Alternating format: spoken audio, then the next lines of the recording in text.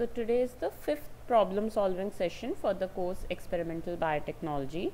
So till now we have discussed about different electrophoresis techniques, and then we in the previous class we discussed about the chromatography, the basics of chromatography, and we had discussed about ion exchange and hydrophobic interaction chromatography, right? So today we will start with another technique called gel filtration chromatography. So it is another type of chromatography. So we will discuss all the questions that are related to that topic, and that will help you to solve your assignment as well.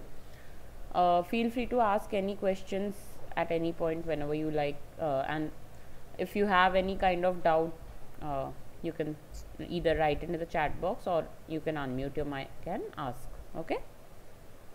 So let's start with the first question. Okay, let's start with the first question now. Question number 1. Gel filtration chromatography separates protein based on their dash. Option A, charge. Option B, size. Option C, hydrophobicity, and option D, affinity. So whoever knows the answer can write in the chat box. We already have one answer from Shahina. Option B, size. Okay, anyone else wants to answer?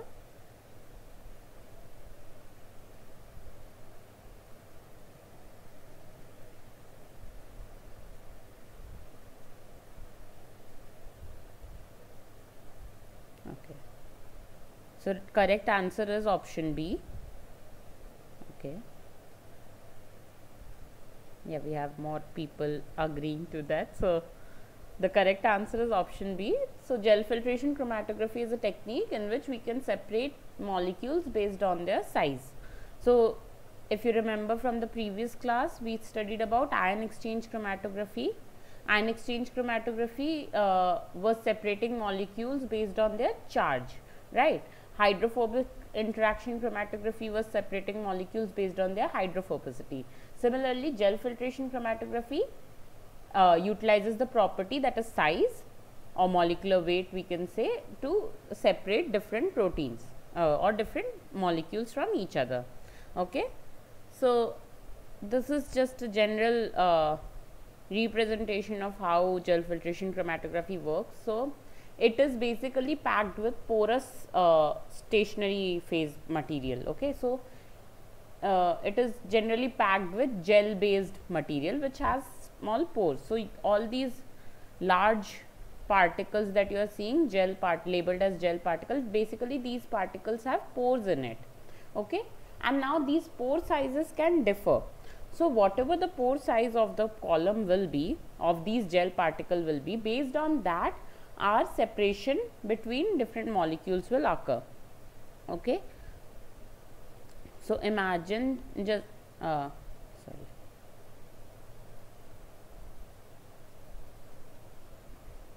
so just imagine a bead like that in which we have different pores. Okay, and similar many beads are packed into a hollow cylindrical column, right?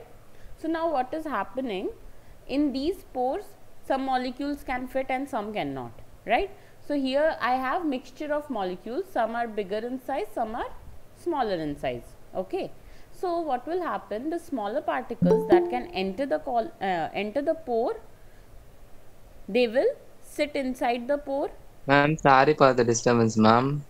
Yeah. Question not display, ma'am. Sorry, what? Question not display, ma'am. Just I'm discussing about the first question only, gel filtration Okay. chromatography. Okay, Okay, ma'am. yeah. So I'm just explaining how gel filtration chromatography utilizes the size as the property to separate molecules from each other. Okay, so how the molecules are being separated based on their sizes, that is happening because these gel particles, they have pores of different sizes. Okay, now whatever size I am choosing, based on that I can separate different range of molecule. Basically I can separate a particular size range of molecules. Okay, so now if you see here in the sample, I have mixture of large molecules and small molecules, large proteins and small proteins as labeled here.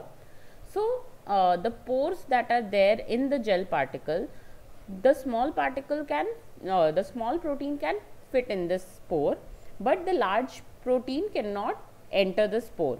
So what will happen as a result? You see here in this figure, the large protein will pass without entering any pore. It will just pass through the space between the gel particles that we call as the void volume. Okay, so the part that are not occupied by the gel particles is the void volume of the column, and the large particles, since they cannot enter the pore, they will just escape the column from this inter gel spaces. Okay, but the small molecule, the small protein that can enter the gel particle, what will happen? They will enter, so smaller the protein is, it can enter more and more gel particles. So what will happen? It will take a longer route to travel before it comes out of the column. So as a result, what happens? Larger molecules will elute first, as you can see here. Larger molecules are eluting first, and the smaller molecules will elute last. Okay, so we will have the separation, like we will get the largest molecule first, then smaller than that, then smaller than that, and so on. Okay, so this is how we get the different mixture of proteins separated from each other based on sizes. Okay, I hope this principle behind gel filtration chromatography is clear, because all the questions from now on is based on gel filtration chromatography. So until unless you understand the principle behind this, it will be difficult for you to solve the next questions, upcoming questions. So is the principle behind gel filtration chromatography clear to everyone?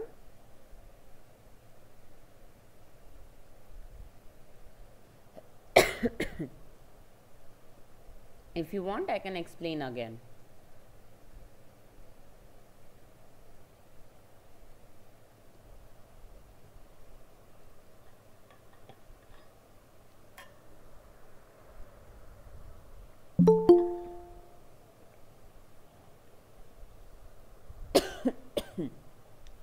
Okay, I hope the principle is clear. Okay. So basically, the separation is based on sizes. The larger molecule will elute first, the smaller molecule will elute later.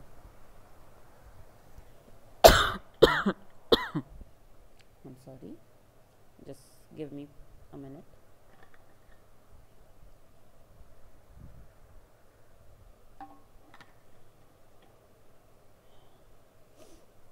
Okay, moving on to next question, question number 2.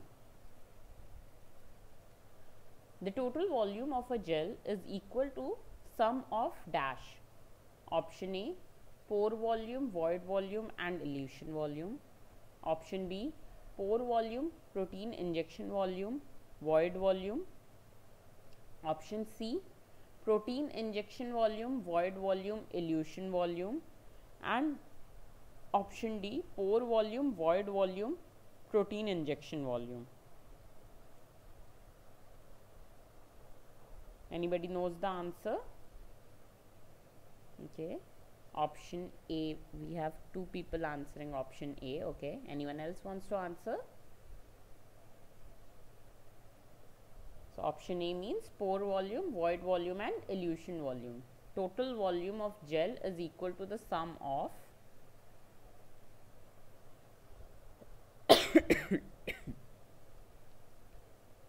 okay, so the correct answer is option A, pore volume, void volume and elution volume. So let's see what these mean. So pore volume, basically, as I told you, we have the gel particle, we have pores in it. So the volume of the pores, okay, the volume inside the pore, that is the pore volume. Elution volume would be the volume of the mobile phase buffer that is required to completely elute the smallest molecule possible from the gel filtration column. Okay.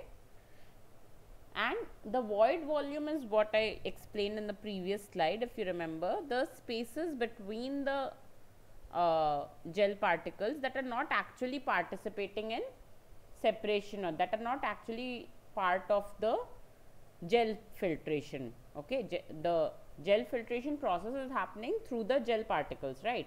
So the portion of the column, portion inside the column that are not part of those gel particles are basically the void volume of the column. Okay, so we have the total volume of the column equal to the gel volume of the gel, volume of the pore, and void volume. Okay, so this is the total column volume.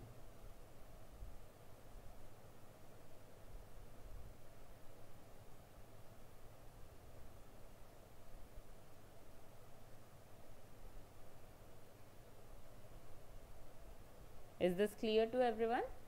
So basically, if we take, let's say I take 10 ml of gel.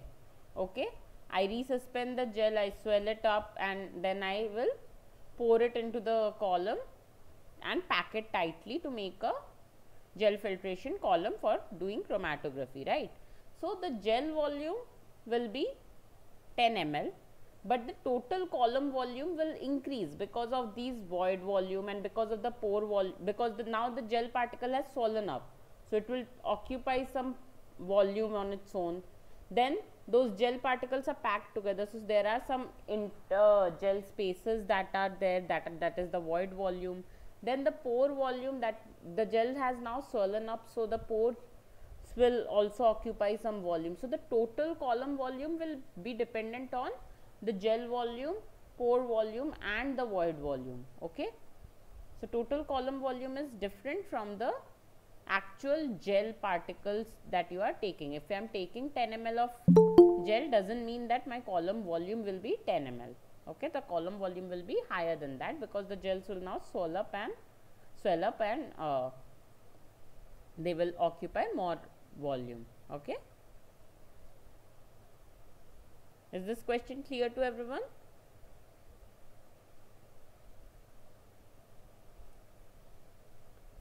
Any doubt? Anybody has any doubt?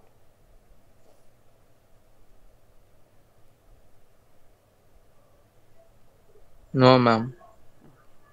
No, ma'am. Great. Ma'am, is Yeah. elution volume and volume of gel metrics both terminology same?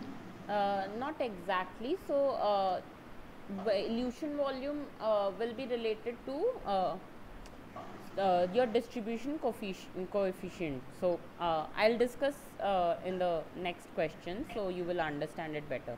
Okay. But in the answer, A was Yeah. correct.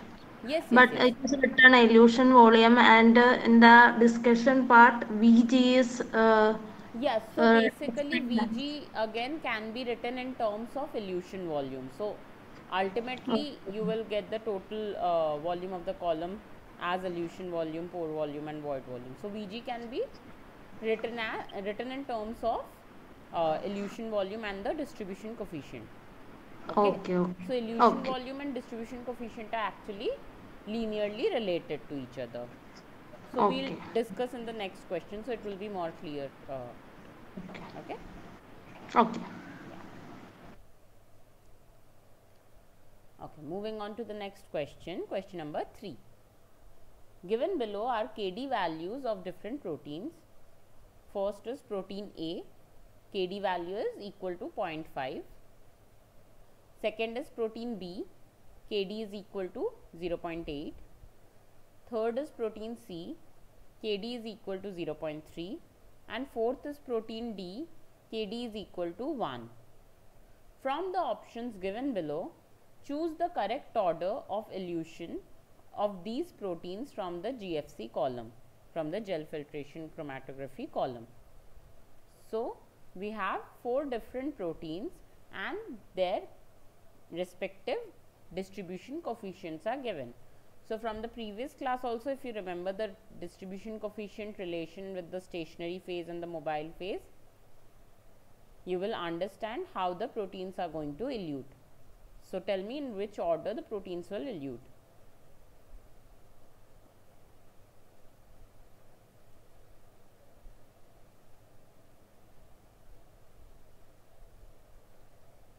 Okay, we have one answer option C, one answer option, two answers are as option D.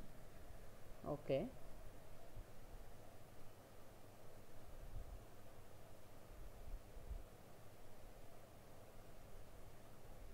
Anybody else? Okay, again option D.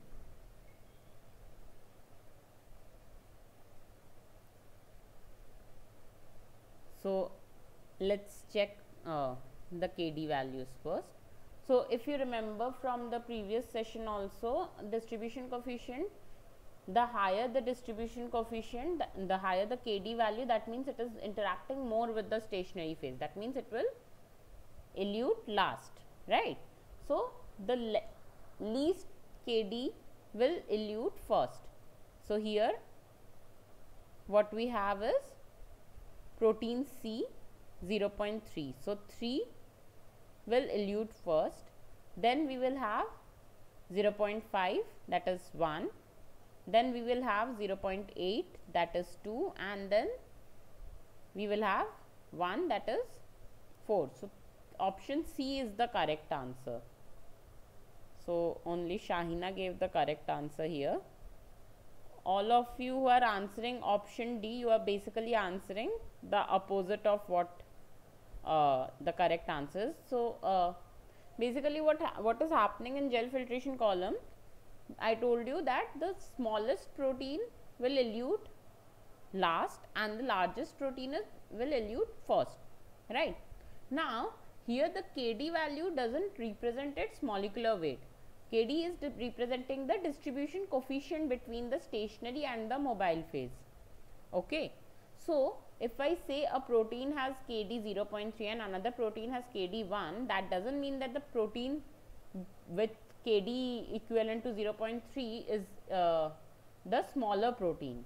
Okay, it just means that it is interacting less with the stationary phase than the protein that has a higher KD value. Okay, so the proteins that have the highest KD value, that means it is actually interacting with the stationary phase the most. That means this protein might be the smallest of all those 4 proteins that are given, and that protein is actually traveling through each gel particle. So here the stationary phase is our gel particle, the porous gel particle is our stationary phase, right? So the protein that will interact with those gel particles the most will have the highest KD value, and the protein that will interact the least with those gel particle will have the lowest KD value. Okay, so if KD is equal to 0, that means it is not interacting with the stationary phase at all. That means that protein is actually eluting out from the void volume. So do you understand? Everyone who are answering option D, do you understand the meaning of distribution coefficient here? Okay.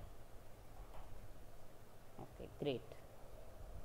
So this is not representing the molecular weight, this is actually representing the distribution coefficient. Okay, so that means how much a molecule is interacting with the stationary phase. Okay, and this is actually true for all types of chromatography, not just gel filtration chromatography. If I have ion exchange chromatography and I give you the KD values, in that also the elution will happen according to the increasing order of KD value. So the least so the molecule having the least value for KD will elute first, molecule with the highest KD will elute last. Any type of chromatography, whether it is an affinity chromatography, any form of interaction chromatography, or any form of interaction based separation, this rule is constant for all chromatographic techniques. Okay, all separation based techniques basically. Anyone has any doubt? I hope this is clear, right? Let's move on to the next question. Question number 4. Distribution coefficient, that is Kd, in gel filtration chromatography is independent of option A void volume, option B elution volume, option C column length, and option D pore volume. So this distribution chromatography in gel filtration, distribution coefficient in gel filtration chromatography is independent of what? Option A void volume, option B elution volume, option C column length, and option D pore volume.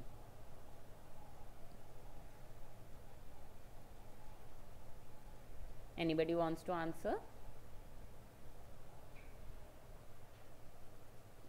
Option C. Okay, so everybody seems to agree with option C, so that is the correct answer, column length. So distribution coefficient, now you have understood what distribution coefficient means, right? So it is basically the interaction of a molecule with the stationary phase and mobile phase, the ratio of its interaction with stationary phase versus mobile phase. Okay, that is the simplest layman definition of distribution coefficient. Okay, I hope that is clear. So now think, if you don't know the formula or anything, now think of it in this way. You have a column, like in this chromatographic technique, the separation is based on size. You have some porous beads, it's like a sieve, and you are basically separating the molecules through those sieve, so the smaller is getting separated from the larger ones. Okay, now if I ask you how the distribution coefficient, how the distribution of two molecules, the smaller and the larger molecules, will differ, think of it logically. Void volume will affect, because if the void volume is larger, what will happen? Many like if the void volume is very large, we won't be able to separate between the large proteins that will not fit into the pore, that will actually elute from the void volume. So within those proteins we won't be able to differentiate. So to differentiate between those proteins, we need a column with a pore size of that particular size range. Okay, so void volume will affect the distribution coefficient. Then comes the elution volume. Again, elution volume, void volume, pore volume, these things are anyway related to the total column volume. So any factor, if you change, the total column volume is going to change and your separation is going to change. The only factor that won't change is column length. Why? Because if I increase the column length, let's say I took 10 ml of beads and then I packed the column with it and including the void volume and everything, the column volume became 15 or 20 ml. Like, I'm just giving rough numbers. Now, what if I take 20 ml of beads and the column becomes 30 ml?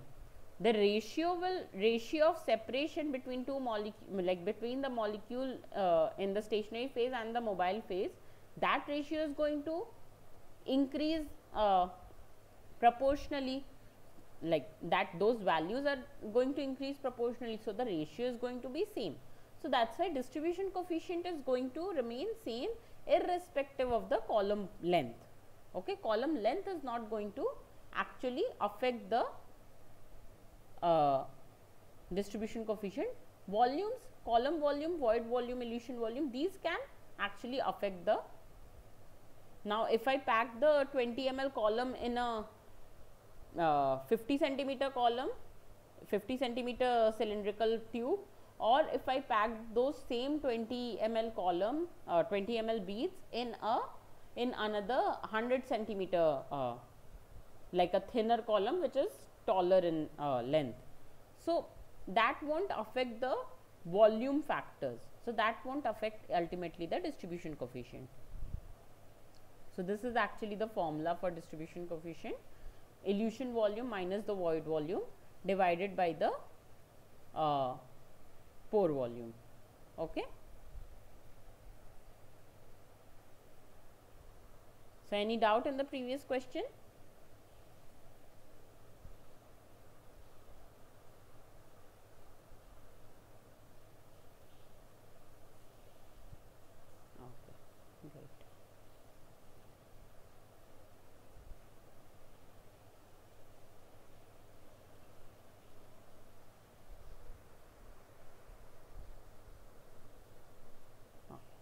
Let's move on to the next question, question number 5. If distribution coefficient Kd is greater than 1, then option A, protein is eluted first from the column. Option B, protein is adsorbed on the beads and will not elute. Option C, protein is eluted completely from the column. And option D, protein will enter the column and protein will enter completely into the pore and elute last.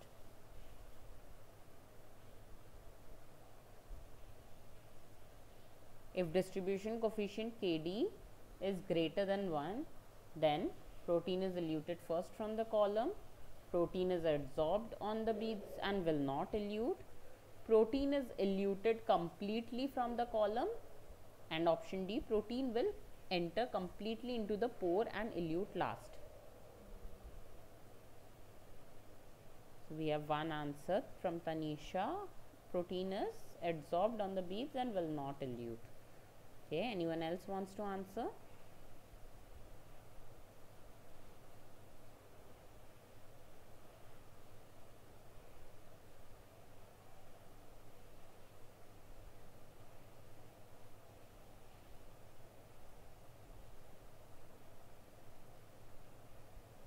Okay, protein is eluted completely from the column. Okay.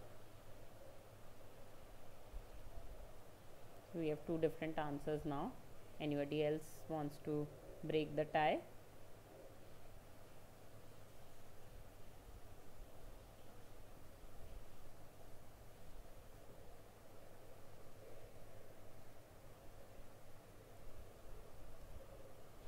So if you remember, I just showed you the formula for Kd, right? The formula for Kd was elution volume minus the void volume divided by the pore volume. Now it's a ratio, okay? So think of it in this way. Kd can either be less than 1, it can be 0, or it can be greater than 1. Those are the three possibilities. If it is less than 1, that means the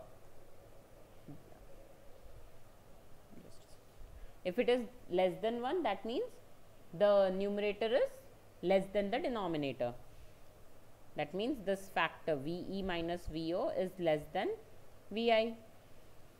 If it is equal to 0, that means VE minus VO is 0.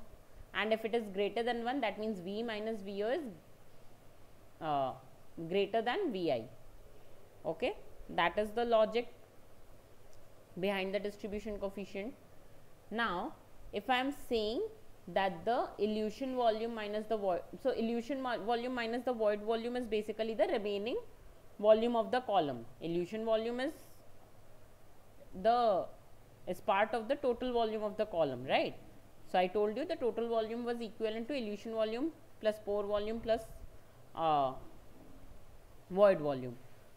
So if I subtract void volume from the elution volume, that means I have only the volume of the gel. If that is less than the pore volume, that means the protein has entered the pores. Okay. If it is equal to 0, that means it has not entered any pore.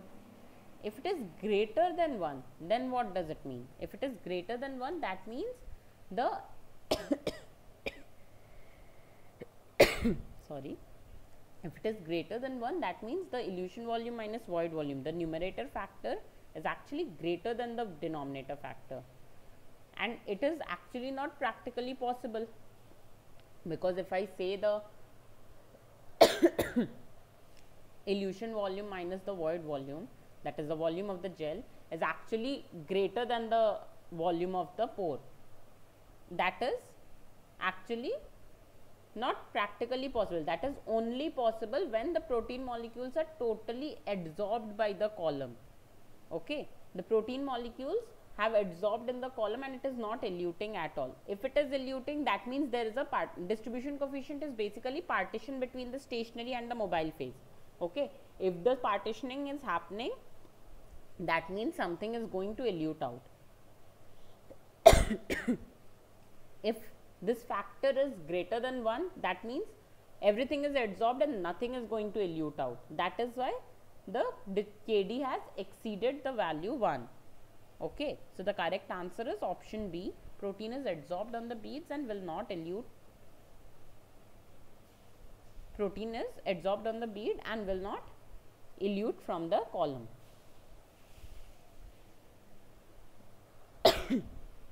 Is this clear?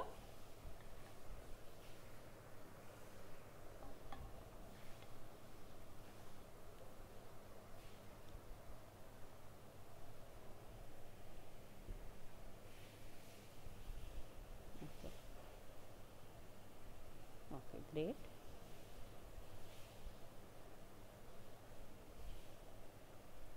Okay, moving on to the next question, question number 6. Choice of column in GFC depends on option A, charge and mass of protein, option B, pressure limit of the equipment and charge of protein, option C, pressure limit of the equipment, and option D, pressure limit of the equipment and size of protein. Choice of column in gel filtration chromatography depends on what factor?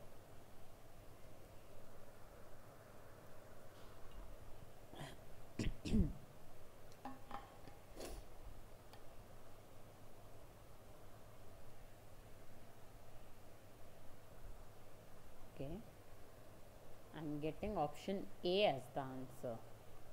Okay, I am actually little surprised. Till now we have discussed how what the principle about gel filtration chromatography. Do you remember question number 1?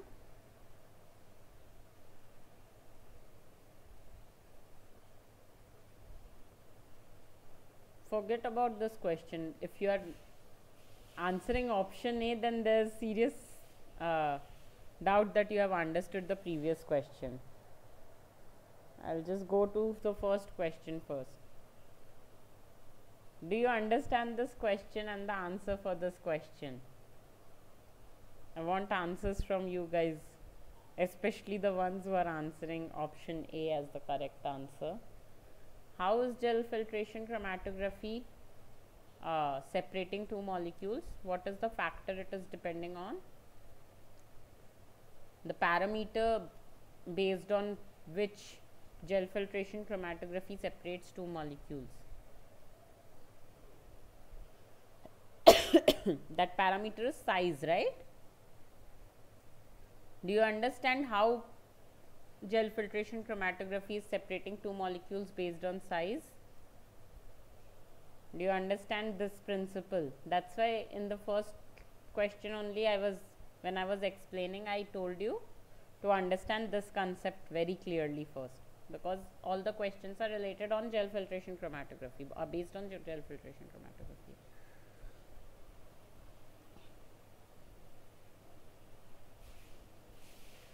So you guys do understand this, right? So how are you answering charge and mass? Which technique is actually used to separate molecules based on their charge?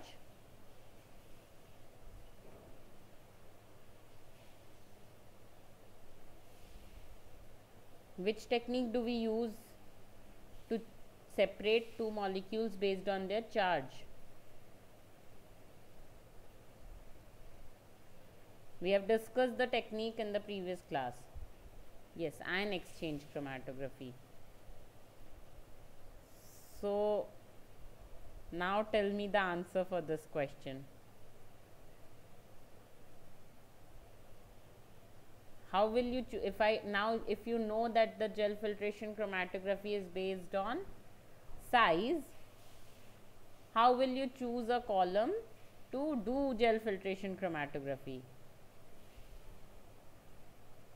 You will have to look for the size of the protein. Mass of the protein was right answer, but charge has nothing to do with the separation in the gel filtration chromatography column.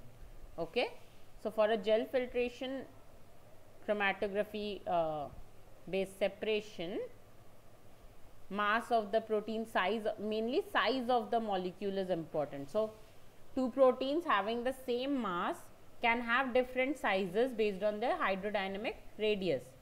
So let's say I have two proteins and both of them are of 50 kilodalton, okay, but one protein can be very compactly packed and one protein can be some barrel shaped, right? So one protein can be globular, spherical in shape, and one protein can be barrel shaped. Now the protein that is barrel shaped obviously is occupying more space in general, more hydrodynamic radius. That means when we will separate these two molecules, the barrel shaped molecule will elute first and the spherical molecule will elute later, okay. So that means even if the mass of two proteins are similar, size can differ, okay. Size of a molecule is actually the property that is used by the gel filtration chromatography technique. Okay, another factor that is actually important is pressure limit of the equipment. So generally we do these chromatographic techniques using an FPLC. So if you have watched the lecture videos, if you haven't watched, I would suggest you watch the lecture videos by Professor Vishal Trivedi first. So if you have watched the lecture videos, you will see there is a demonstration of how gel filtration chromatography is done on an FPLC, okay, on the ACTA system, okay. So that is an automated system in which pressure pumps are attached and we have the buffer bottles from which the lines are going and it is connected to a pressure pump. So the buffer will be withdrawn from the bottle, pass through the column, so and we can set the flow rate. So whatever flow rate I am entering in the system, that with that flow rate only the buffer is going to enter the column. So all those factors should match your column properties also. So let's say my column can withstand a particular amount of pressure, okay. So whenever we pack a column is going to give a back pressure, that you can understand from any let's say you have some container which is completely filled with some particle or some grains, okay. So now if you try to push it further down, it will obviously give some amount of back pressure, right. So that back pressure should be able to should be compatible to the equipment that you are using. So whatever system, whatever FPLC system you are using, the equipment should be compatible to the column. So pressure limits of the equipment is very important, because if your pressure limit of the equipment is, let's say, very less and your column is giving very high back pressure, your system won't be able to withstand that pressure, that amount of pressure, okay. So that's the pressure limit is very important, and size of the protein is obviously important, because that is the principle behind the gel filtration based separation, okay. So I hope everyone has understood this now. I was surprised to see the answer charge from you guys. Charge has nothing to do with the size based separation, okay. Charge based separation was discussed in the previous class, where we discussed about ion exchange chromatography. So from the name itself you can understand ion exchange, so ions are being exchanged, so that is basically a charge based separation. And here we have gel filtration, so it's basically a filtration based system. So like you studied in SDS, like when we were doing electrophoresis, you have studied SDS page. So that was also size based separation, because you were just separating the molecules based on the size on a gel, okay. There the charge factor was coming because of the electric field, okay. So that was charge and size. In this case we are not applying any electric field, it is just a gel matrix. So that means it can only separate based on size, I hope this is clear to everyone now. Let's move on to the next question. Question number 7. Which matrix is used for protein of 300 Daltons? Which of the following matrix can be used for proteins, for separating proteins of 300 Daltons? Let's say I have mixture of different proteins and my protein of interest is of 300 Dalton. So which matrix should I use? Option A, Cefidex G25. Option B, Cefidex 4. This will be G100. I'm sorry, I'll change this. Option B is Cefidex G100. Option C, Cefidex G10, and option D, Cefidex G50.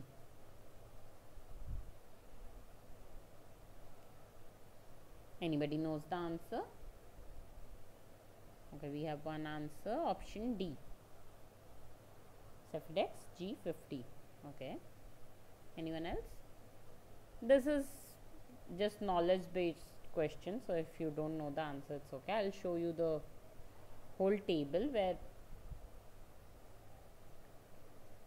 okay, we have another answer, option C, Cefidex G10. So the correct answer is actually Cefidex G10. So we have different kinds of matrix, Cefidex G10, G25, G50, G100, and so on. So these names are basically given based on its fractionation range. Okay, so if you have G10, it can only separate up to 700 Daltons. So in the question we had a protein of 300 Dalton, which is a very small protein. So that can be separated using G10. If I try to separate that in G25, what will happen is, so you see fractionation range of G25 is 1000 to 500. So below 1000, if I take protein of 300 and 500 and 700 together, all those proteins will elute together. They will not elute as separate peaks. Okay, they will not be separated from each other. So proteins below 1000 Daltons will all elute together. Okay, and proteins above 5000 Dalton will go in the void volume. So they will also get eluted together. So the separation that we will get can be only done between 1000 to 5000 Daltons, that is 1 kilodalton to 5 kilodalton. Similarly for G50, we have 1.5 kilodalton to 30 kilodalton. So now the fractionation range is broader. So below 1.5 kilodalton we won't have any separation. Above 30 kilodalton we won't have any separation. Similarly for G100, we have 4000 Daltons to 150,000 Daltons, that is 4 kilodalton to 150 kilodalton. Okay, so below 4 kilodalton, so now if I have mixture of 1 kilodalton, 3 kilodalton, I will have to use a G25 column. I cannot use a G100 column, or I cannot use G100 matrix. Okay, so do you understand how this fractionation how the fractionation range is important? Like before choosing your matrix, you have to look for the fractionation range and the size of your protein of interest. Just a minute.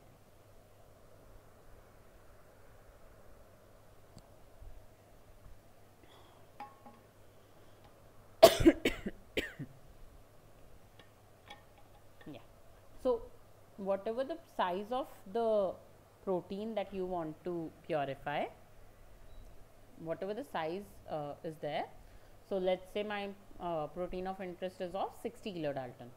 Okay, so if it is 60 kilodalton, I cannot use a Cephirose 4b column. I have to use something where the 60 kilodalton will be a midpoint of, like somewhere in between the fractionation range. So I can use a G50 or a G100 or a G200 column.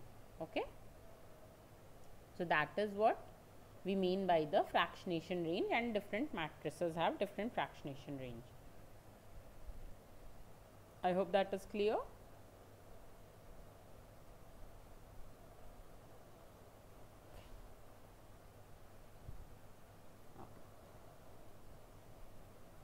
Moving on to the next question, question number 8.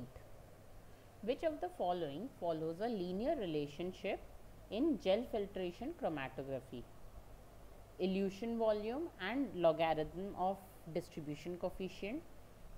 Option B, logarithm of elution time and distribution coefficient. Option C, logarithm of molecular weight and distribution coefficient. Option D, elution volume and distribution coefficient.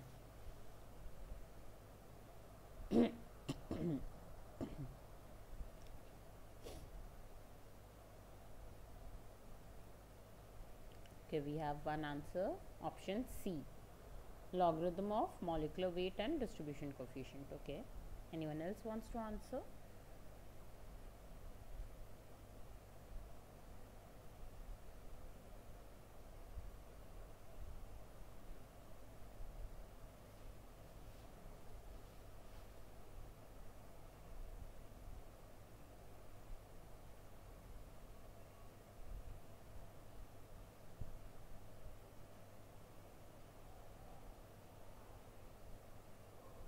Okay, option D, elution volume and distribution coefficient. Okay. So the correct answer is actually option C. So I told you this separation is based on size, right? So when we actually do a gel filtration chromatography, we actually plot a calibration curve where we take molecules of known molecular weight. So let's say I took a protein, I know the molecular weight of that protein is 50 kilodalton. I took another protein and now I know the molecular weight of that protein is 70 kilodalton. So similarly, I will take different molecular weight proteins and I will run it through the gel filtration column. So what will happen? Different molecular weight will elute at a different time. Okay, so that means different molecular weight proteins will have different distribution coefficient, right? So the log of those molecular weight and the distribution coefficient is actually what we plot in the calibration curve to get a linear relation. So if I have to show,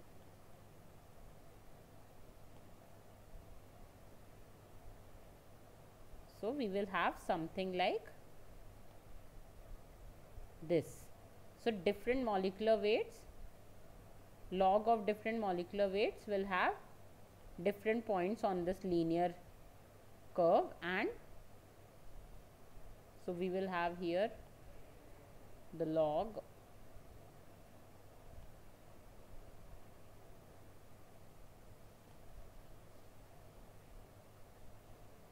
of molecular weight, and here we will have the KD.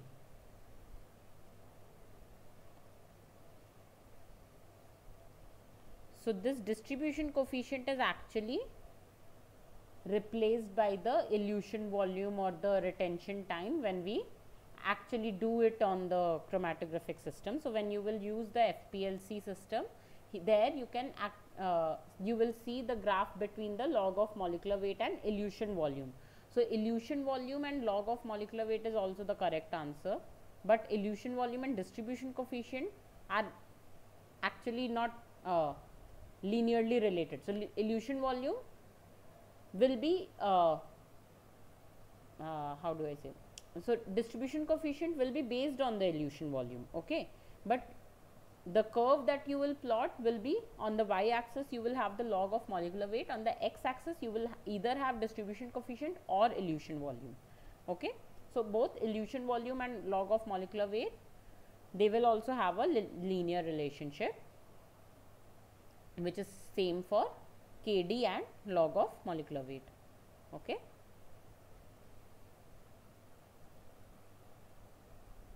Is that clear?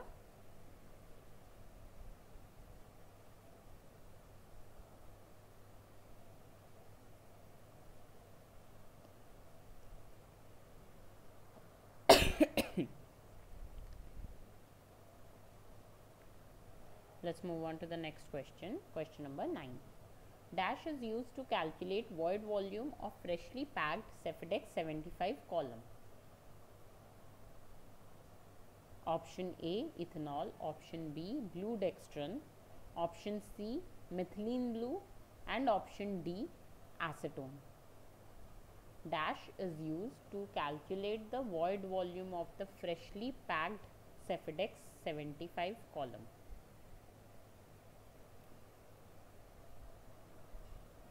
Anybody knows the answer?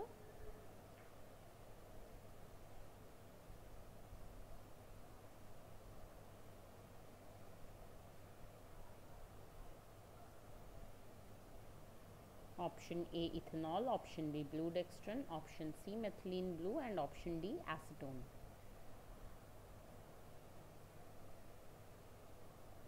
Option A, ethanol. Okay.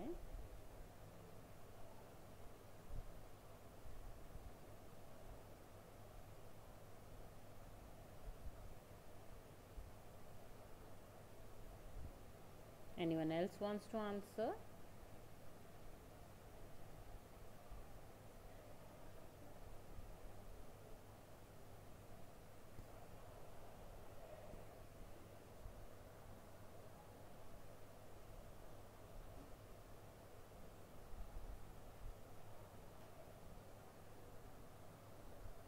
So the correct answer is actually option B, blue dextran.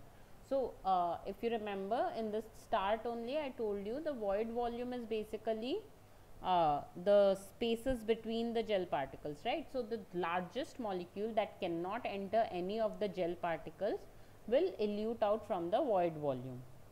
So to know the void volume of a particular column, so here they have told Cefidex 75 column. So you have to think of a molecule that is greater than its fractionation, that is having the molecular weight higher than its fractionation range. So whatever fractionation range Cefidex 75 column has, so generally blue dextran is a very large molecule and it is colored molecule also. So what we do, we load the blue dextran onto the gel filtration column and see how much volume of mobile phase is required to elute the blue dextran. So let's say I have a 25 centimeter or 30 centimeter long column. Okay. Now if I load the blue dextran and I am pouring the mobile phase buffer, I will take the measuring cylinder and check how much volume of mobile phase is required to elute the blue dextran totally from the column. So whatever that volume is, if that volume is 4 ml, if that volume is 10 ml, that particular volume will be the void volume for that column. So that means after that void volume only your actual separation is going to start. Okay, in the void volume, whatever is eluting in the void volume, that means that is not interacting with your stationary phase at all. Okay. So blue dextran is a large molecule and since it is colored, it is easier to monitor through the column if you are doing it manually. In the lecture videos also you will see a demonstration where they have actually used blue dextran to calculate the void volume manually. So you can refer that video. I think the second video of this week lecture is there. So check it out and you will understand how blue dextran is actually used to calculate the void volume. Okay. So whatever volume of mobile phase will be required to elute the blue dextran completely from this column will be equivalent to the void volume of that particular column.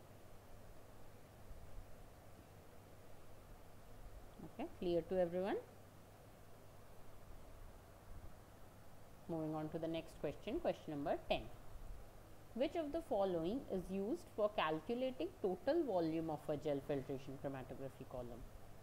So right now we calculated the void volume. Now they want to ask what can we use to calculate the total volume of the gel filtration chromatography column. So option A acetone, option B glucose, option C starch, and option D blue dextrin. Okay, we have one answer, option A acetone.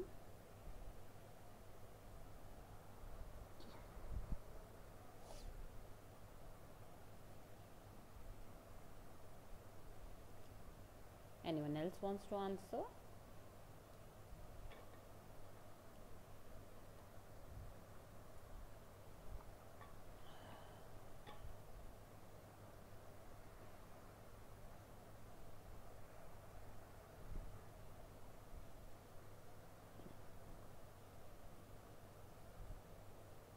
So option A is the correct answer.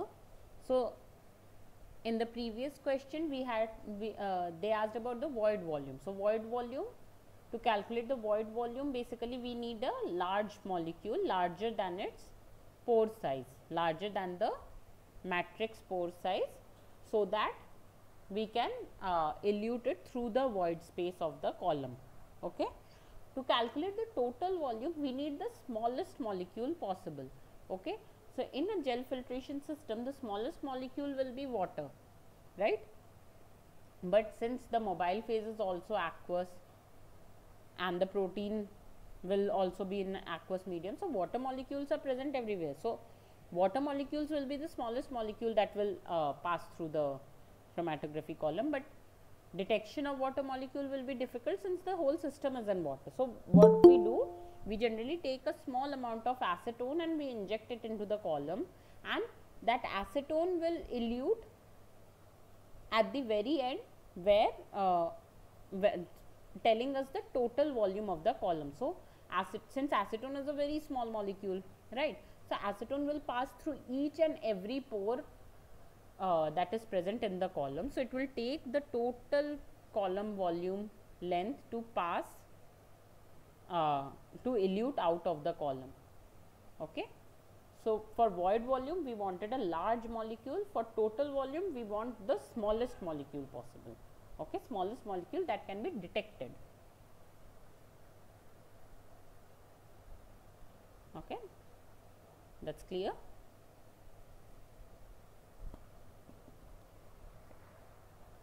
Okay. Moving on to the next question, question number 11. Which of the following is done to remove precipitated protein from gel filtration chromatography column? Option A, washing column with 20% ethanol. Option B, washing column with buffer. Option C, flowing small volume of protease through the column. And option D, reverse washing with water. Reverse washing the column with water. Which of the following is done to remove precipitated protein from the gel filtration chromatography column?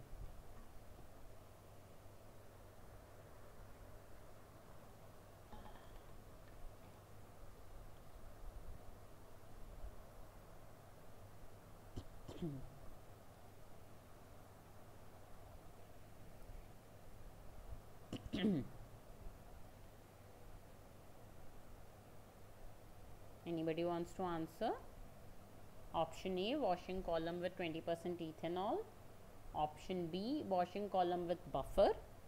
Option C, flowing small volume of protease through the column. And option D, reverse washing column with water. So how can you think of a way to remove the precipitated proteins that are clogging your gel filtration column?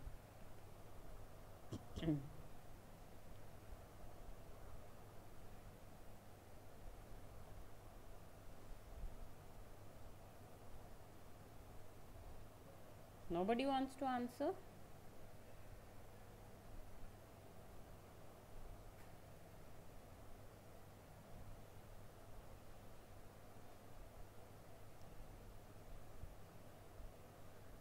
So the correct answer is option C, flowing small volumes of protease. So proteases are proteins that can actually chop off other proteins. Okay, proteases are molecules that can chop off different proteins. So if there is some precipitated protein that is clogging your gel filtration column, if I pass those protease now, what will the protease do? Protease will chop off these precipitated protein and clean your column. Okay, so proteases are generally used for cleaning column if there is some precipitated protein present in the column. Other than that, washing column with 20% ethanol, these are general procedures to clean the column from other particles. If these process like washing with 20% ethanol or washing with buffer, these processes are not cleaning your column, and you see that there is some precipitated protein that is actually clogging the column and that is actually affecting the separation of other molecules, in that case what we do, we take small volume of protease and we run through the column. Those protease will go and chop off those precipitated protein into parts of amino acids, and then those amino acids will quickly elute out from the column. Okay, so whatever is precipitated and basically jamming your column will get cleared out.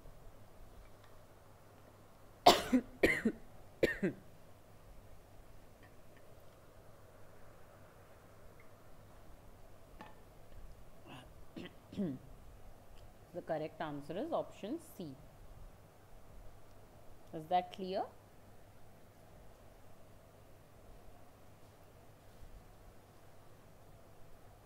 I hope that's clear to everyone. Okay. Moving on to the next question, question number 12.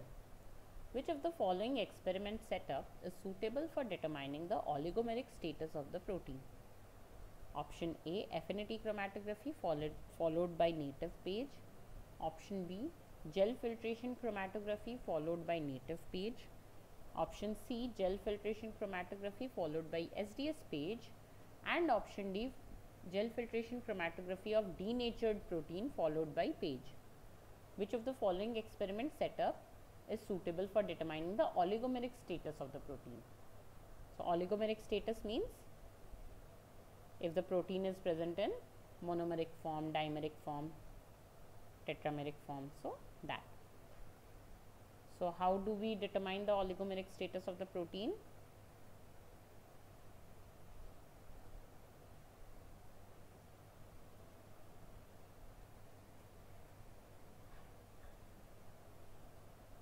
Come on, how would you determine? You have studied about SDS page, native page already. We are discussing about gel filtration chromatography. So how do you think we can separate the we can determine the oligomeric status of a protein? So gel filtration chromatography is separating based on size. Okay, we got one answer, option B, gel filtration followed by native page. Okay, anybody else wants to answer?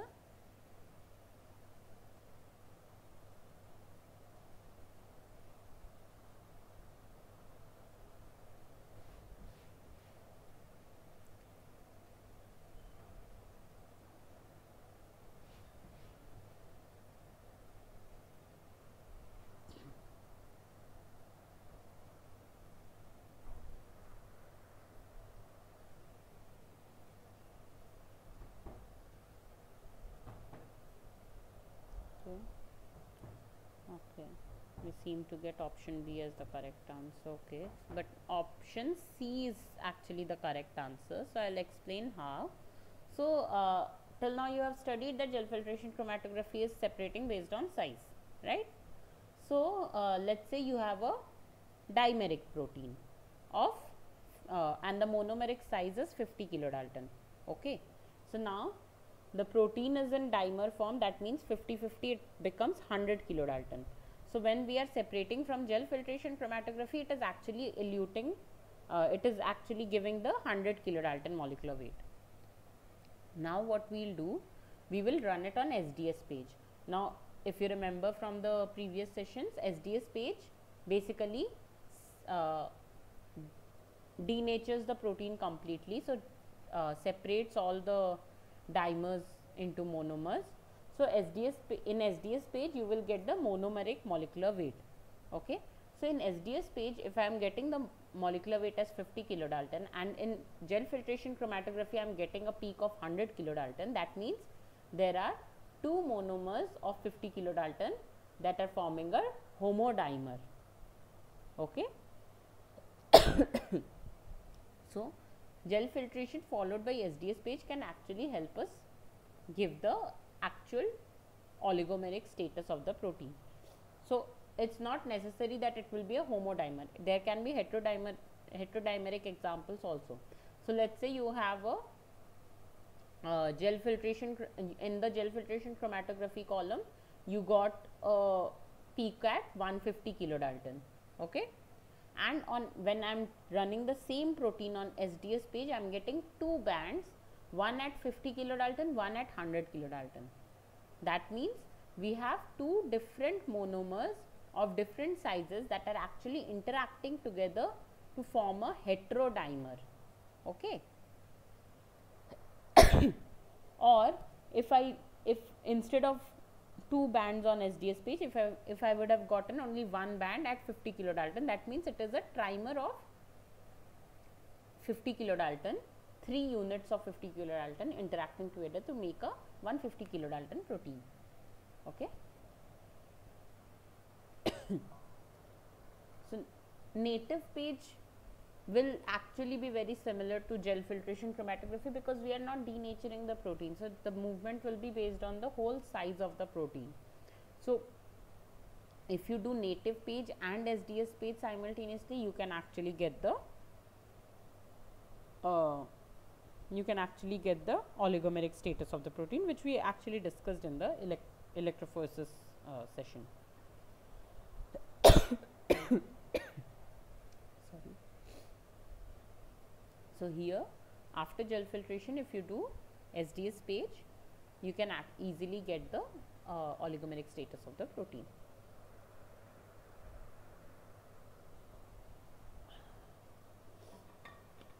Is that clear to everyone?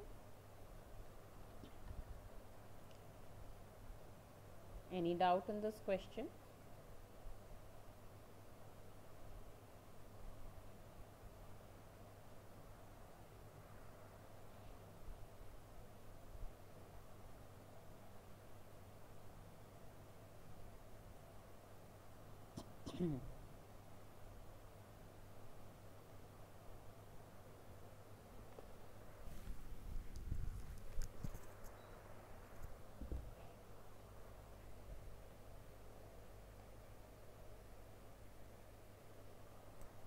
Is this question clear to everyone?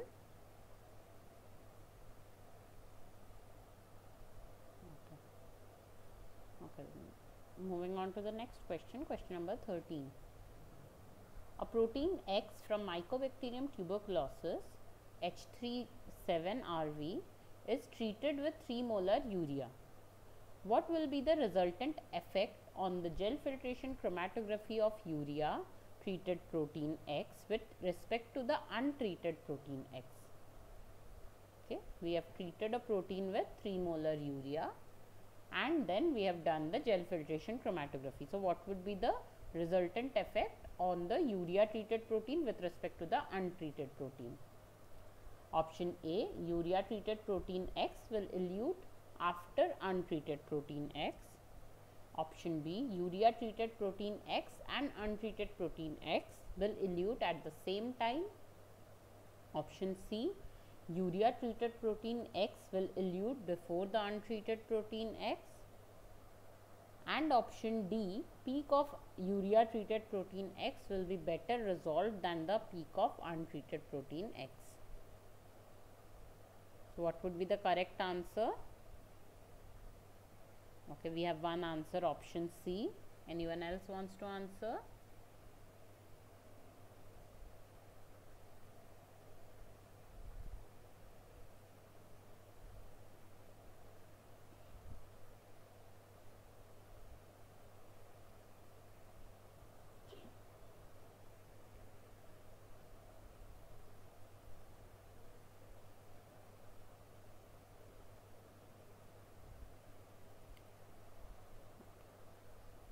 Okay, the correct answer is actually option C. So you are right. So what is happening basically, when we are adding urea, the protein will get unfolded, right? So you remember I told you about the hydrodynamic radius. So two proteins having the same molecular weight, based on the hydrodynamic radius, one will elute first, one will elute later. Why? Because if something is more compactly packed, that will have a smaller radius, thus it will elute later. Okay, so what is happening, we are adding urea. Urea is unfolding the protein, resulting in increase in the hydrodynamic radius. So if I give you a paper ball and I ask you to slowly unfold it into the paper, you will see the paper ball was occupying lesser space than the whole paper itself, right? So that radius of that molecule is increasing when urea is added. And till now you have understood that gel filtration chromatography, in gel filtration chromatography basically the larger molecules are eluting first and the smaller molecules are eluting last. Okay, so if something is unfolding, that means it is getting bigger in size, that means it will elute first and the untreated protein will elute last. So that's why urea treated protein will elute before the untreated protein, because now the urea treated protein has a higher hydrodynamic radius than the untreated protein. Is this clear?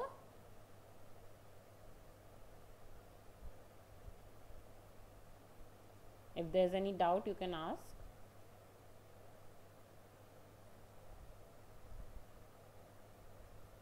So higher the amount of urea, you will see the peaks will keep on shifting. So if you have a protein and then you treat it with 1 molar urea, you will have a peak that will be before the untreated protein. Then you have the same protein treated with 2 molar urea, 2 molar peak will be even before the 1 molar peak. That is, protein treated with 2 molar urea will elute before the protein treated with 1 molar urea, and then at the end you will get the untreated protein eluted out of the column. Okay, so amount of unfolding will increase the hydrodynamic radius and thus it will shift its elution time accordingly. Is that clear to everyone? Okay. Let's move on to the next question now. Question number 14th. When a protein is subjected to very high concentration of denaturant, that is more than 8 molar urea, which of the following is true? Option A, it will mostly appear in the pore volume. Option B, it will mostly appear in the void volume.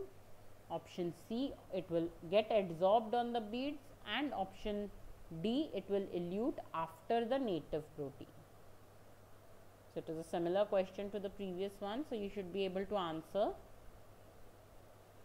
So I told you what was happening with urea treatment, the protein was unfolding and thus the hydrodynamic radius was increasing. Now in this question we are subjecting that protein to a very high concentration of urea. So what will happen? Okay, we have one answer, option B, it will mostly appear in the void volume. Anyone else wants to answer?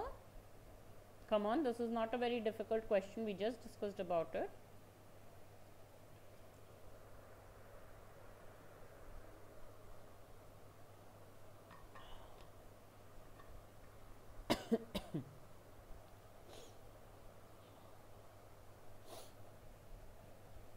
Yeah, option B. So we have 2 people agreeing on option B, that is the correct answer. It will mostly appear in the void volume. Why? Because as I told you, when we are treating a protein with urea, what we are doing, we are increasing its hydrodynamic radius. Thus we can say in a manner, in a way, we are increasing its size. Since the size has increased, if the size has increased exceeded the fractionation range, what will happen? The protein will not be able to enter the pore at all, and it will elute in the void volume itself. So when we are subjecting the protein to a very high concentration of urea, basically the protein has unfolded to a point where it has exceeded the fractionation range. So now the protein is higher than the size of the protein is higher than the pore size of the pore, and thus the protein will elute in the void volume.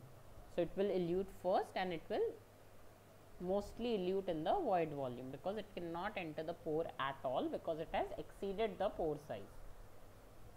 Okay. I hope this is clear to everyone.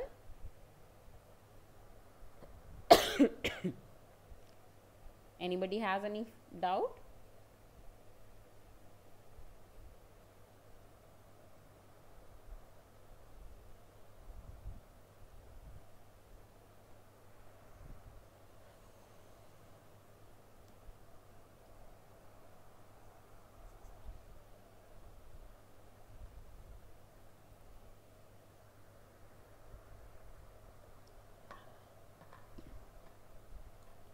Okay, moving on to the next question.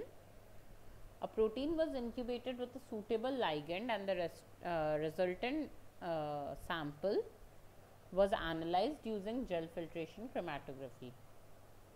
Chromatogram resulted in single peak, which what can be the correct reason for that? A protein was incubated with a suitable ligand, and the resultant sample was analyzed using gel filtration chromatography. The chromatogram resulted in a single peak. So what can be the reason for that, for this phenomena? Option A, all the ligand was bound to the protein. Option B, protein was denatured. Option C, protein precipitated in the column. And option D, protein was adsorbed on the beads.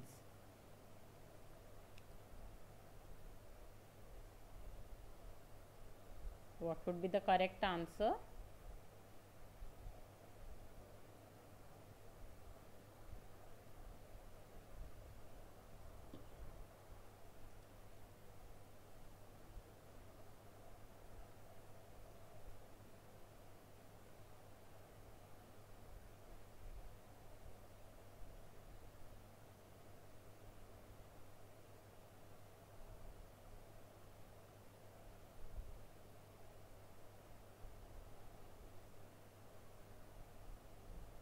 Anybody wants to answer? I have a protein and a ligand, and I have incubated both of them together, and now when I am analyzing on the gel filtration chromatography, I just got one peak. What does it mean? I had two different molecules. I had the protein and I had the ligand. So instead of getting two separate peaks, I got only one peak. Then what does it mean?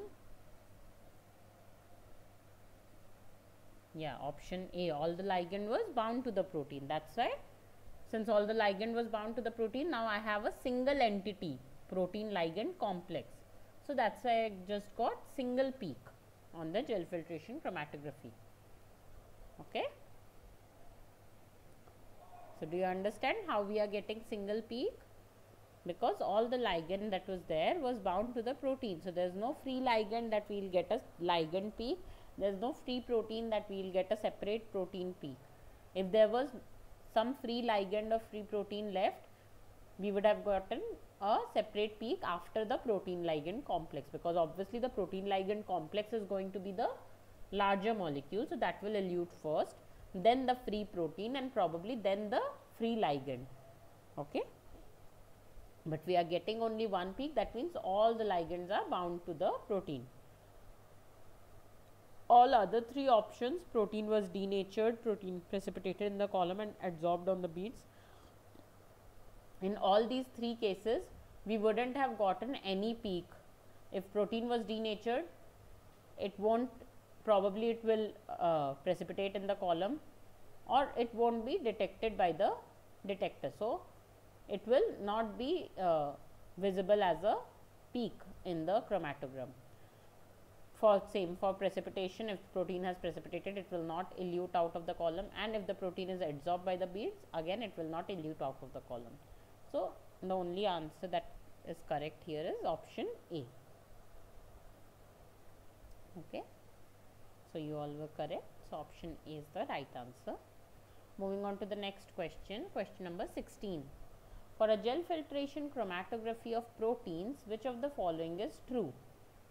Option A, large or elongated proteins enter the pores in the bead. Small proteins enter the pores in the beads. Large or elongated protein elute from the bottom of the column later. Small proteins elute from the bottom of the column first. So, what would be the correct answer? Okay, we have one answer, option D. Small proteins enter the pores in the beads. Okay.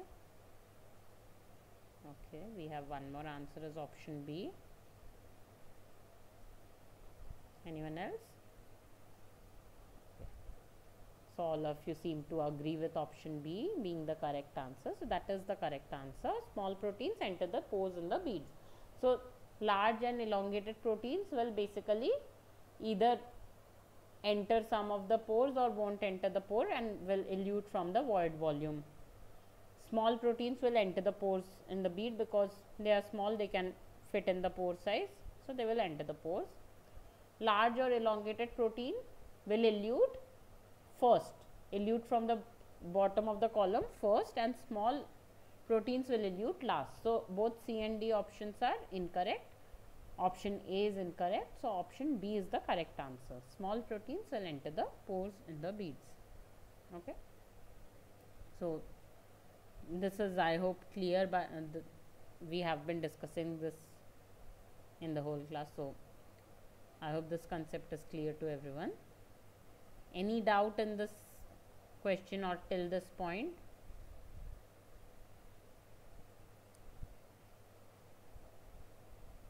Okay, great.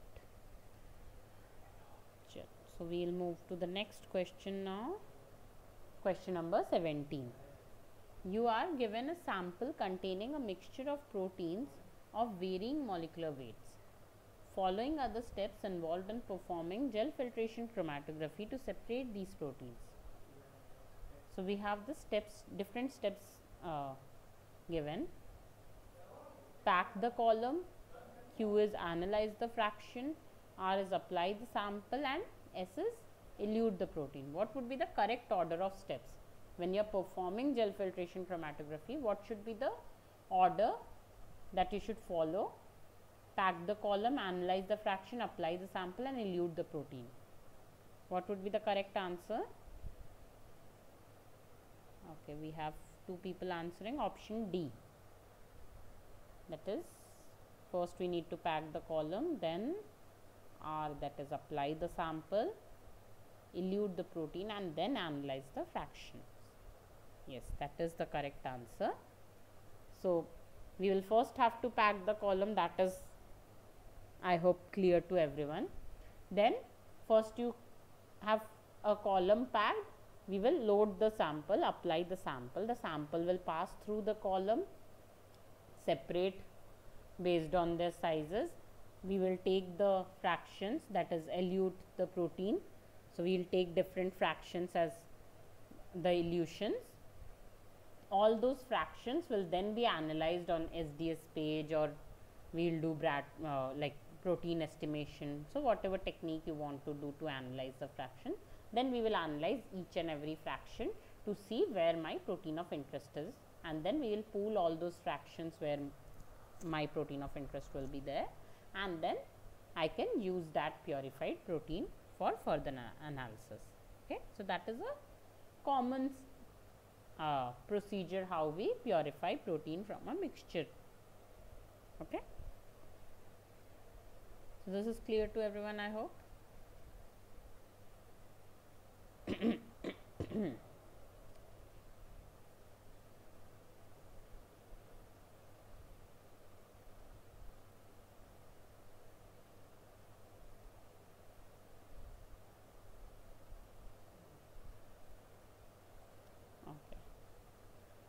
on to the next question, question number 18. You are performing gel filtration chromatography to separate proteins of different sizes. Which of the following factors would most likely affect the resolution of separation? Option A, concentration of the sample. Option B, flow rate of the buffer. Option C, the pH of the buffer. And option D, temperature of the column. So, which of the following factor will affect the resolution of separation? Anybody wants to answer? Option A, concentration of the sample. Option B, flow rate of the buffer. Option C, pH of the buffer. And option D, temperature of the column.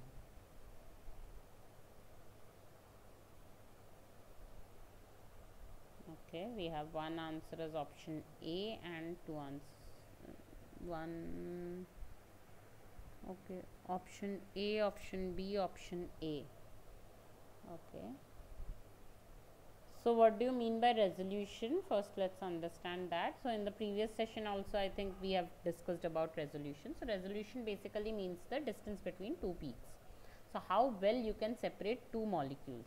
So, if I have two molecules of very small size difference, and if your column is able to separate that, that means it is having a good resolution. Like in very simple language, if I say like I have two different columns, one column is able to separate proteins that are different by 2 kilodalton size, and one column is able to separate protein only when the proteins are different by 10 kilodalton size. That means the column that is able to separate the proteins that are different by 2 kilodalton is having a better resolution than the other column. Okay, so the smallest distance possible between two peaks, like how well you can separate two different proteins in a chromatography column, will be its resolution.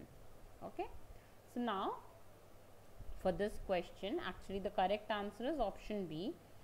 Flow rate in gel filtration chromatography is a very important parameter. So whenever you are doing gel filtration chromatography, you know it's filtration based technique, like things are entering into the pore and eluting out of the column. Okay, now if you give a very high flow rate, the molecules will not get enough time to enter the pores and then travel through the column. So you won't get a very good separation. If the slower the flow rate will be, actually better resolution you can get. So what will happen if you have a low flow rate and you have a thin tall column? What will happen? The different molecules will get enough time to separate from each other. Okay, so even if you have a very concentrated sample with mixture of 5 or 10 proteins in it of different sizes, those 5-10 proteins need enough time to separate throughout the length of the column, so that when you are eluting the fractions, you will get each protein in each fraction and there won't be any overlap of two proteins. Okay, like if I have a mixture of 4 proteins A, B, C and D, I want A, B, C and D in separate vials. I don't want mixture of A and B or C and D in any of the vials. So for that I need to give enough time for A, B, C and D to separate throughout the column. So if I have a slow flow rate and a tall column, I will give them enough space to get separated. Okay, so that is the most important factor that will affect your resolution. So flow rate is actually a very important parameter when you are doing gel filtration chromatography. Okay, concentration of sample will also affect the resolution, but it is not the, so here in the question it says most likely affects the resolution. So flow rate will most likely affect the resolution. After that, if I need to choose a second factor, that will be concentration. So whenever you are doing gel filtration chromatography and let's say you are not getting desired peaks, and you want to troubleshoot what is wrong, what is going wrong in the process, first you should actually see if your flow rate is proper or not. If the flow rate is too high, you won't get well separated peaks. Okay. Then second thing, the concentration of the sample. If the concentration of sample is also too high, you will basically overload the column. So it's like I need to strain tea using a normal strainer or sieve that we use at home, right? But now if I have very large volume of tea and I have a very small strainer, and if I pour the whole volume of tea through the strainer at once, obviously the tea is going to spill out of the strainer. It is not going to go through the strainer at once. So that's why overloading the column is also not a good idea, because that is also going to affect the resolution. But the most important factor that can affect the resolution is your flow rate. pH is not a very important factor in size exclusion chromatography. It is only important to select the pH in which your protein is stable. So as I have mentioned, that protein should not precipitate inside the column, right? So if you have a pH of the mobile phase buffer in which your protein is not stable and it can get precipitated in that particular pH, then you should avoid that particular pH. Okay. So you should you should select the pH of the buffer based on your protein stability. That is the only role of pH in case of size exclusion. In case of ion exchange or any charge based separation, pH has a major role, but in case of size based separation, pH is only important for maintaining the stability of your molecule. Same goes for temperature. If your protein is not stable at room temperatures, you should always perform the chromatography in a cold room or inside a refrigerated system. Okay, so that your protein molecule does not precipitate while getting separated. So in between, when you are separating in the column, in between, if the protein gets denatured or separated, ultimately you won't get the desired protein. Any protein purification, whenever you are doing a protein purification, the main goal is to achieve a pure, active, native form of the protein. So if you get a denatured protein at the end, it's not gonna be of any use. So pH and temperature is basically important for maintaining the stability of your molecule. Flow rate is very important for resolution. Concentration is also important for resolution, but first you have to maintain the flow rate and then you have to troubleshoot for concentration. Okay. So I hope this is clear. Moving on to the next question, question number 19. Which of the following is a common method for determining the molecular weight of a protein using gel filtration chromatography? Option A, Bradford assay, option B, SDS page, option C, gel filtration calibration curve, and option D, isoelectric focusing. So what can we use to determine the molecular weight? I have already told you the answer in one of the previous questions. So let's say I have a gel filtration chromatography column and I am separating my molecule. Now I want to know the molecular weight of the protein. So what will I do? Bradford assay, SDS page, gel filtration calibration curve, or isoelectric focusing. Okay, we have two answers as option C, one answer is option B. Yes, the correct answer is option C, gel filtration calibration curve. That is basically the curve between the logarithmic of molecular weight and the elution volume.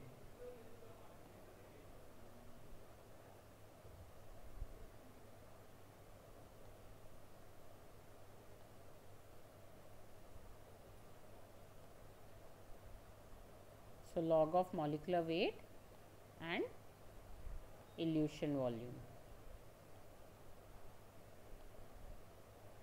Okay, so we will have a curve from the known proteins, and wherever my protein of interest is eluting, whatever the elution volume my protein of interest will elute, from this calibration curve, I can actually determine the molecular weight of that, of my protein of interest. Okay, so this is a calibration curve. Why we can't use SDS page? So if you remember the question about oligomeric status, in SDS page we will only get the monomeric size, right? So if a protein is dimer or tetramer, the exact molecular weight of that whole dimer or tetramer we will get from this calibration curve. So when we are doing gel filtration chromatography, when we are performing gel filtration chromatography, we will find the molecular weight of the molecule from this from this calibration curve. Let's say I found the molecular weight to be 100 kilodalton. Then I can move on to analyze it on SDS page. On SDS page also, if I get 100 kilodalton band, that means it is a monomer of 100 kilodalton. If I get band at 50 kilodalton, that means it is a dimer of 50 kilodalton. Okay.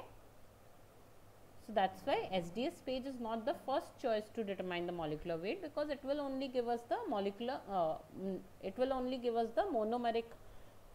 weight.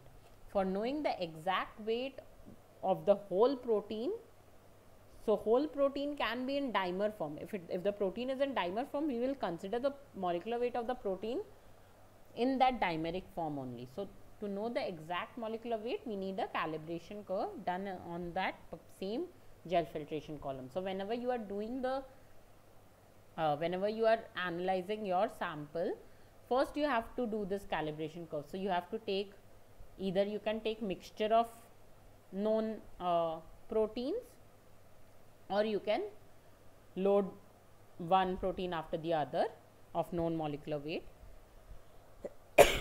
get the elution volume for each protein, plot the curve, then in the same in the same system only, load your own, load the unknown sample, get the elution volume, and from the curve you can actually get the molecular weight. Okay, I hope that's clear. Bradford assay is actually used to do used to estimate the protein concentration. Okay,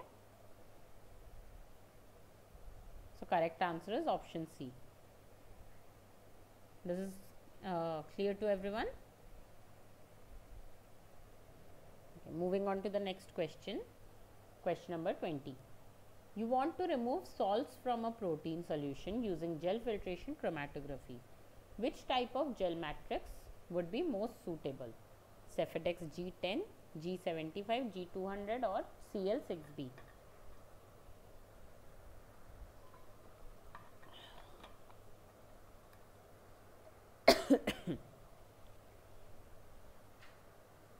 So basically you want to do desalting using a gel filtration chromatography. So gel filtration can actually be used for protein purification as well as desalting. Okay, removal of salts from the protein. So which of the following matrix can be used for such purpose? If you remember the fractionation range,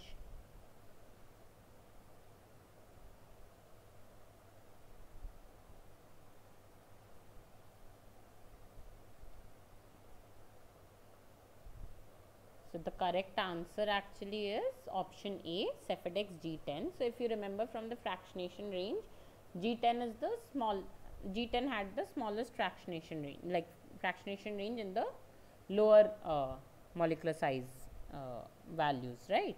So salt molecule will be very small, like the difference between the protein size and the salt molecule size will be very big, right?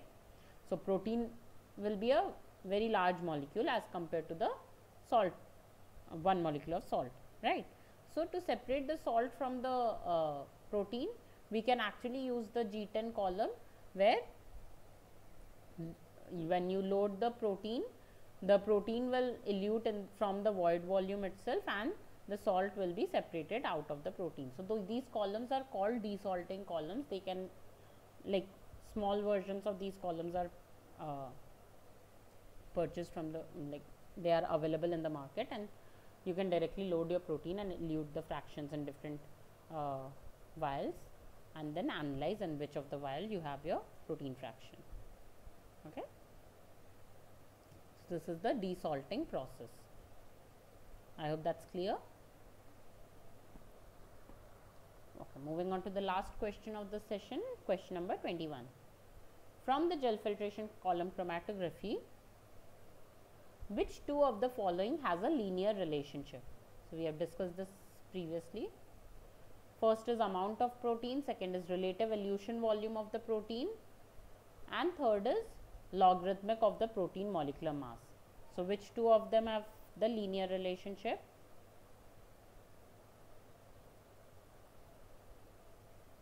Come on, you should be able to answer this question. We just discussed about the calibration curve, right?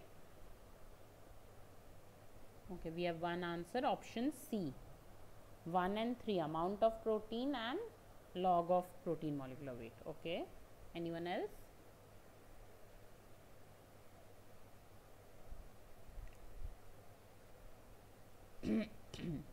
If you remember the calibration curve I just drew,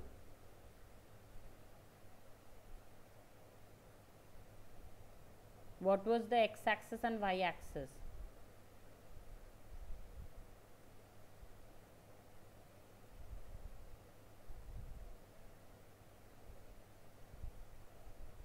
Come on, I just made the calibration curve. Yeah. Okay, we have one answer as option B, relative elution volume and the log of protein mass. Yes, that is the correct answer. So if you remember here, yeah, so we have log of molecular weight and the elution volume, they have the linear relationship, and that's how we get the calibration curve. So correct answer is option B. Okay, so with this we come to the end of this session. So if you have any doubt in any of the previous questions or regarding gel filtration chromatography, you can ask now.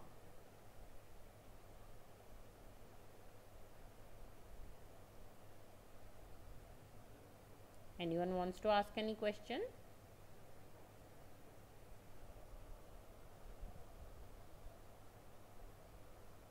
Or do you want me to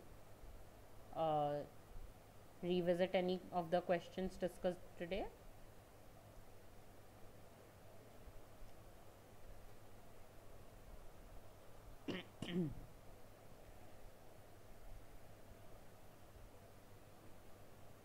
Everything was clear in this session?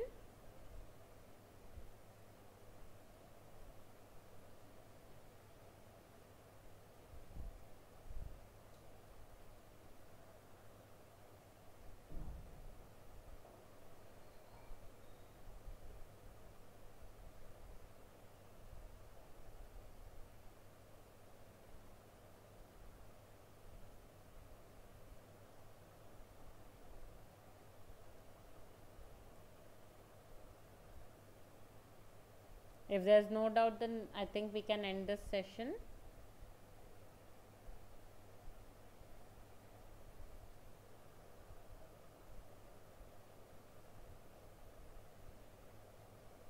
Okay. So thank you all for joining. If you have any question, we can discuss it in the next session also. So I'll see you all next Tuesday. Okay, so yeah, thank you for joining. Thank you, ma'am. Yeah.